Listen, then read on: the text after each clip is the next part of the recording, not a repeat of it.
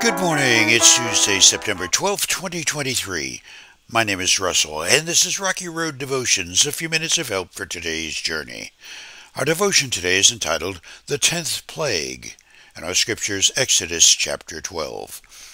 And that night at midnight the Lord struck down all the firstborn sons in the land of Egypt, from the firstborn son of Pharaoh who sat on his throne, to the firstborn son of the prisoner in the dungeon.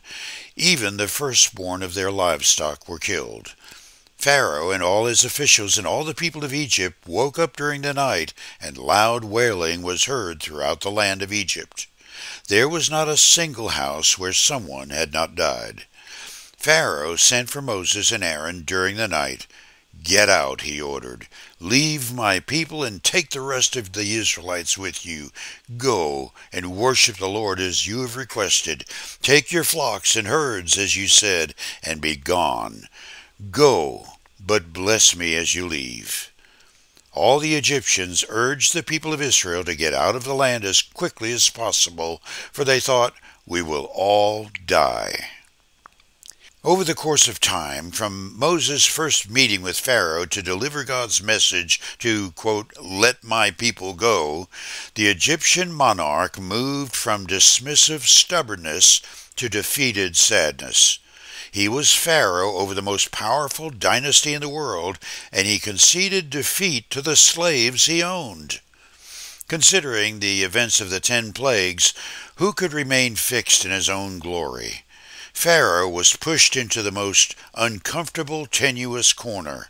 There was no command he could issue with his own firstborn on the mortician's table. Most of the plagues are not uncommon even in our day. Pestilences, plagues, are something every human faces in every era. We've just come through COVID-19, and what other age hasn't dealt with similar challenges?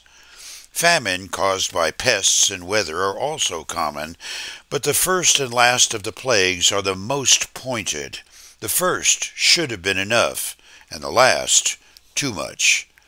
Of the 10 plagues, blood, frogs, lice, flies, pestilence, boils, hail, locusts, darkness, and killing of the firstborn, the first plague of blood in the Nile struck at Egypt's religious beliefs.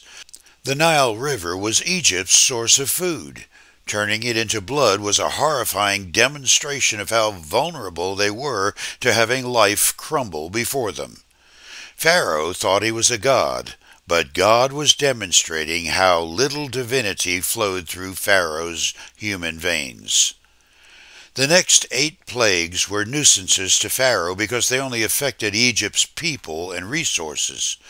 But with each step closer to the 10th plague, Pharaoh's stubbornness brought his people closer to the kind of unspeakable judgment which no Egyptian citizen could even imagine. And then it happened. The 10th plague, the death of firstborns in each Egyptian household, was connected to the first plague in the sense that there was blood. Life is in the blood, according to Scripture, and blood in the Nile was a threat to the lives of Egyptian food sources and the emptiness of their religious superstitions. But it was a foretaste of the 10th plague, the lifeblood of their heritage. As attested by the pyramids, the afterlife and continued heritage of pharaohic divine rule was as important to those people as their next breath. In the instant Pharaoh refused God's 10th invitation to let his people go, the Egyptian king became the murderer of Egypt's firstborn population, including his own heritage and household. For you today, God's recorded word is there to help us understand how to live in his kingdom and how to understand his ways. 2 Timothy 3:16.